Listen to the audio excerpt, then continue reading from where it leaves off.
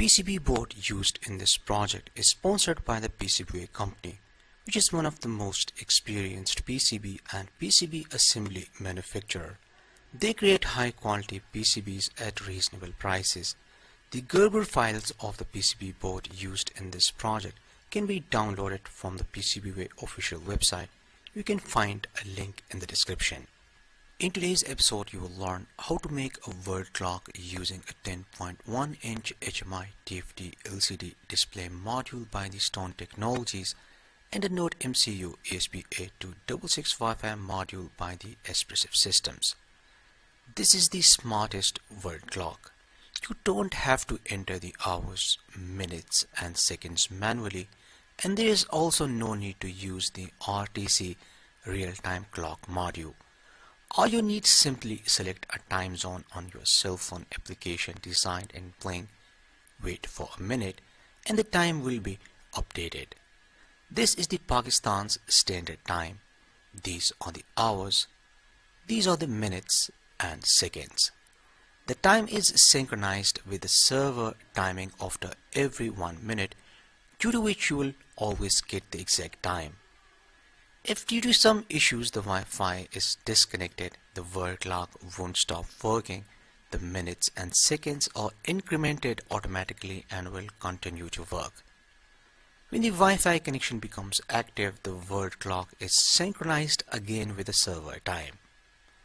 Let's select a different time zone. I'm going to select New York, America.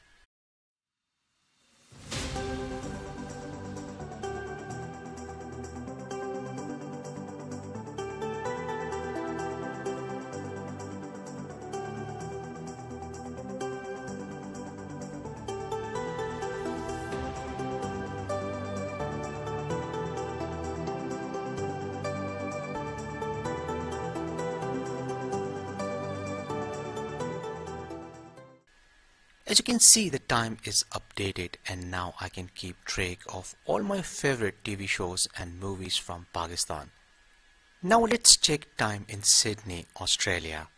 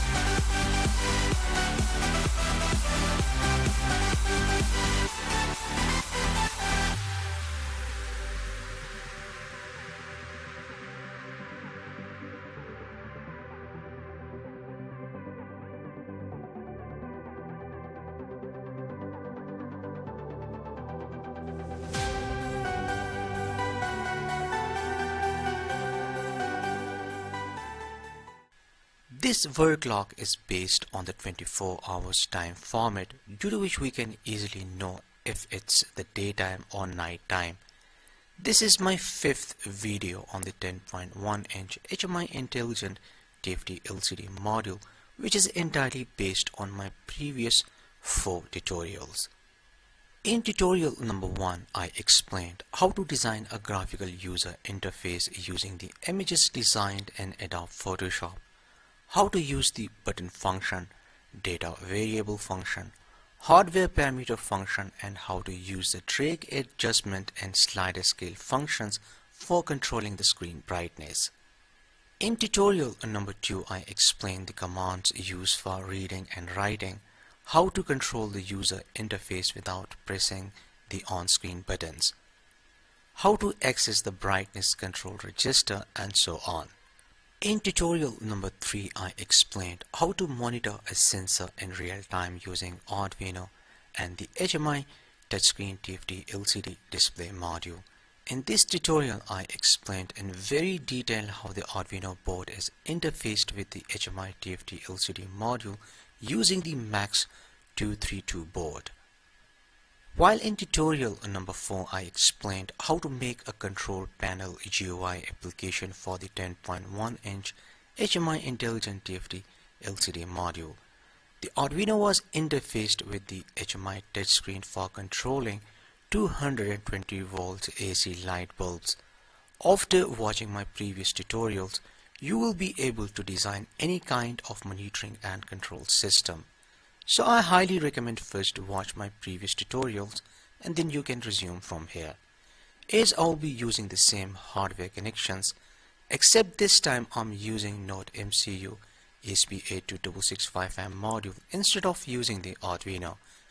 I will explain the modified circuit diagram in a minute. Without any further delay, let's get started.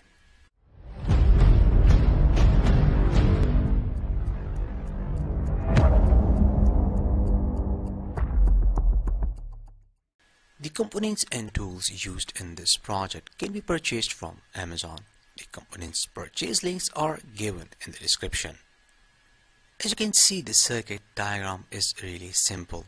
The 10.1-inch TFT LCD and Nodemcu ESP8266 Wifi modules are powered up using a 12-volt adapter or battery.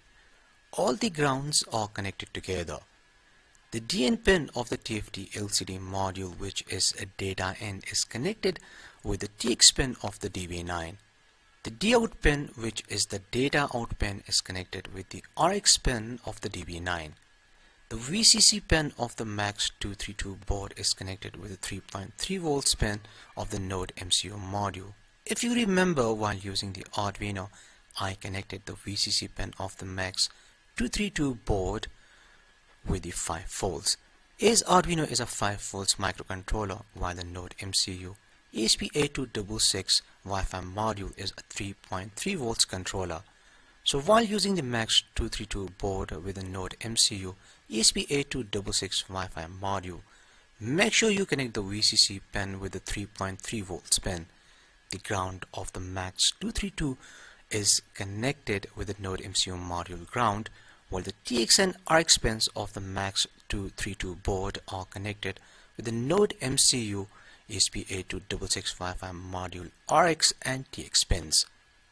For the easy interfacing, I designed a PCB board for the Nodemcu ESP8266 Wi-Fi module. This PCB is manufactured by the PCB company. As you can see, the quality is really great. The silk screen is quite clear and the Blynk solder mask looks amazing. I am 100% satisfied with their work. Now I can easily interface the Nodemcu ESP8266 Wi-Fi module with the 10.1-inch HMI Intelligent TFT LCD module.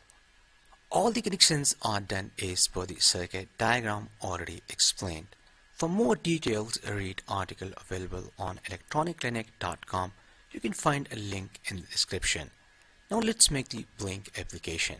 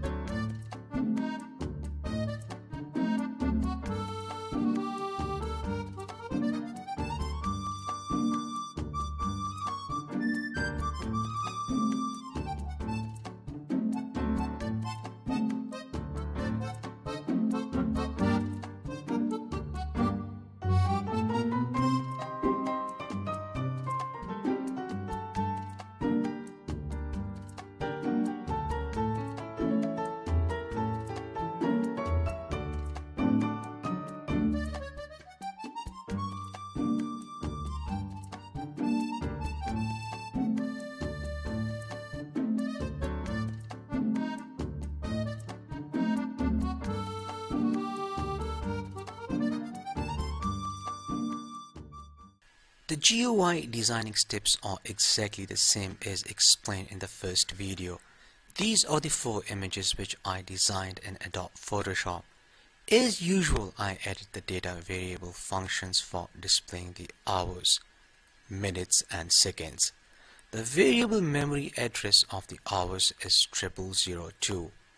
The variable memory address of the minutes is 0006, and the variable memory address of the seconds is 0008. For rotating the needles, I used the rotate icon function and used the icons generated by icon generation tool, which I have already explained in the first video. The only thing you need to know is that it needs 720 steps to complete one revolution, and the variable memory addresses of the hour and minute hands, which are 0417 and 0422. We will use this information in the Nodemcu programming to control the rotation of the word clock needles. Now let's have a look at the Nodemcu programming. All the libraries used in this project can be downloaded from our website electronicclinic.com. You can find a link in the description. This is the authentication token which was sent via email. I simply copied and pasted over here. This is the name of the Wi-Fi router and this is the password. Then I defined a timer and RDC. These are the high bytes and low bytes memory variable addresses used on the graphical user interface side. I have already explained how these commands work. For the extreme basics, watch my videos on the UART serial communication and sensor monitoring. These are exactly the same except the memory variable addresses which are changed. Then I defined two variables, my minutes and my hours, of the type integer. The clock display function is a user-defined function which has no return type and does not take any arguments as the input. The purpose of this function is to access the current date and time from the server. The hours, minutes and seconds are accessed from the server using the hour, minute and second functions. As I said earlier, one complete rotation is equal to 720 steps, and as you know, 1 hour is equal to 60 minutes. So using the map function, the minutes are adjusted as per the 720 steps. As the time from the server is in 24 hours format, so we have to find the AM and PM. So we simply use the F conditions and set the range just like we did it for the minutes. Finally, we store the high bytes and low bytes in their desired memory locations. If in case you find this confusing, watch my previous tutorial on the sensor monitoring. While rest of the programming is exactly the same, I have been using these instructions in almost all of my IoT based projects. I have already uploaded this program. Let's watch this project in action. Support me on Patreon for more videos. I hope you liked today's episode. Like and share this video with your friends. See you in next episode and thanks for watching.